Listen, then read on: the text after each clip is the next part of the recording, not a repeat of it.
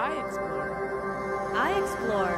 I explore. I explore. I explore. I explore. I explore. I explore. I explore because I found myself in a room when I was born and there was a door there and I wanted to know what was on the other side of it.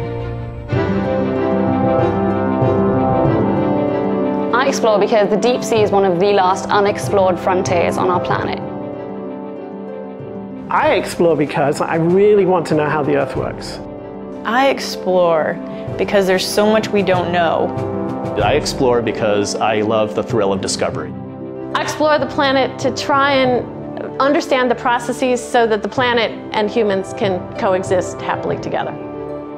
I explore in the deep ocean because it gives us a chance to look back in time and see where life evolved. I think we all are explorers. I think as human beings, we are interested in what's around the next corner.